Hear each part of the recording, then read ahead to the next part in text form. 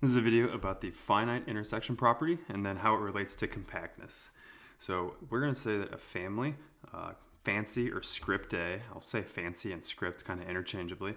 So a family, fancy A of subsets of a given set has this thing called the finite intersection property if the following thing always happens. Whenever fancy A prime is some finite subcollection of fancy A, then the intersection of all things in fancy A prime has to be non-empty. So let's try and look at an example. So let's say that my fancy A is the set of all intervals A to infinity where I'm including the left endpoint and A is just a real number. This set of intervals, this collection A, has the finite intersection property. So let's talk about why. So what do we need to do? Well, we need to look at any time that I have a finite subcollection of fancy A here, is the intersection of all those always non-empty? Well, any finite subcollection, fancy A prime, of these intervals, you're just taking finitely many intervals that look like this. And so, well, we should be able to list them out. And what we could also do is we could say relabel the left endpoints if necessary. So without loss of generality, I'm going to assume that A1 is a number that's less than or equal to A2, and so on. So that the way I've written this thing, these kind of go in like increasing order.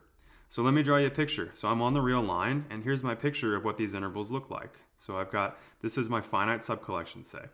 And so, of course, like there's some stuff going on in the middle, but the point is that's all going on here. I'm just going to draw those three for you. So what are we supposed to do? If I go back and look up here, for any one of these finite subcollections I look at, is it true that the intersection of all of those finitely many sets is non-empty? Well, what would the intersection of these be? Well, I see that the points that are contained in all of these intervals would be exactly the pink right there. And so if I wrote that down, that looks like that. So what do we just do? Well, if any finite subcollection of fancy A has to look like that, we could always use this argument to conclude that the intersection of finitely many of these sets has to be non-empty. Therefore, that is why this collection has the finite intersection property. Now, what can be a little bit confusing or tricky, make sure you read the definition of the finite intersection property carefully. So A, fancy A here, it might have this finite intersection property, but it's still possible that if I took the intersection of all the sets that are in fancy A, then that could be empty. So let's look at my same example here. So fancy A is all these intervals on the real line, including the left endpoint. So we just showed that this A has the finite intersection property. In other words, if I took finitely many of these intervals at a time, found their intersection, it's always non-empty.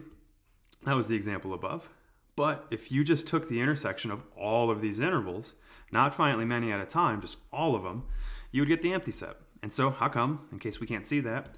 Well, by way of contradiction, let's say you had a real number x that is in every single A, every single interval A. So when I say this regular A here, I mean one of these particular intervals for every single interval in this set fancy A here. So what would that mean? Well, let's draw a picture. That means that real number x has to be in the interval x plus 1 to infinity, right? This green x plus 1 to infinity, it's got this form. Therefore, that green is a member of my collection fancy A. So therefore, somehow that orange has to be in the green set, which, look, that's impossible. So that's a contradiction. Therefore, this intersection has to be empty. Now let's tie this finite intersection property into the concept of what it means for a topological space to be compact. So to remind you of compactness, a topological space X with topology T is compact if every open cover of X has a finite subcover. So what we're going to do is kind of twist this around a little bit and explore what else we can say with that. So let's say that I've got a space X with topology T that makes it compact. So if it's compact, let's suppose that I had some collection of open sets, that's kind of a fast way to say that there. So some collection fancy U of T. Let's say that no finite subcollection of fancy U actually covers X. Well, wait a minute. If I'm supposing that X is compact, I should always be able to find a finite subcover that covers X. So what does that mean? If I can't find one for this fancy U, well then U just must not be a cover for X at all. And again, that's because we're assuming that X is compact while we're kind of doing our musings here. Well, if I was going to say that with my math words, what's it mean to say that fancy U is not a cover of X? With my math words, that says, well, the union of all things in fancy U, so this is supposed to be my regular U that's in fancy or script U, well, that doesn't cover X. That means that the union of all those doesn't equal X. Let's take complements of both sides of this kind of non-equation here. Oh, one more thing too. Remember, U is a collection from my topology. That means that I could describe all of its elements with this word open, right? So these are all elements of T as well. So all these U's are open. So if I take complements of both sides, that tells me that the complement of this union has to be non-empty.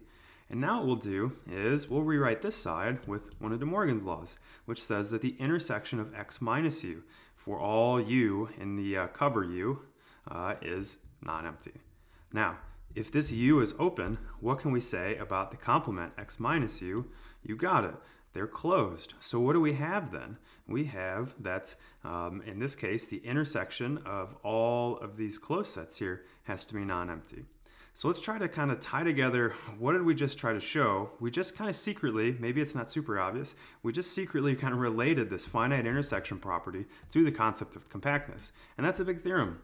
So a way to tell if a space is compact, another characterization of compactness. So xt is compact if and only if every collection, fancy A, of closed subsets of X that has the finite intersection property also has a non-empty intersection.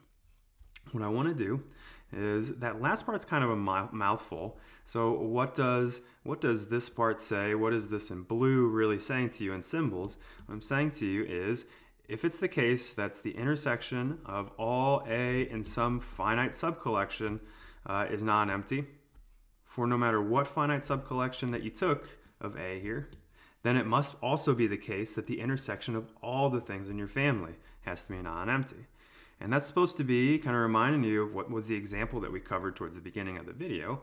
Well, if my topological space is the real line with the usual topology, then this is not compact. And what I'll try to do is I'll try to explain why it's not compact using this new theorem. So what we did in our examples earlier, was we said that this fancy A of all of these closed intervals, right, these are closed with the usual topology, we saw that this is a collection of closed subsets and that this collection had the finite intersection property, right? If I take finitely many of these intervals, they got non-empty intersection. But what else did we see? Well, we also saw that when you just take the intersection of all intervals in this set, it's got to be empty. Well, wait a minute. If you had a compact space, then what does this say here? The intersection of all the things also has to be non-empty. Well, that didn't happen here, right? We got that it's empty. So therefore, that means that your space must not be compact. Or I guess the space of real numbers must not be compact.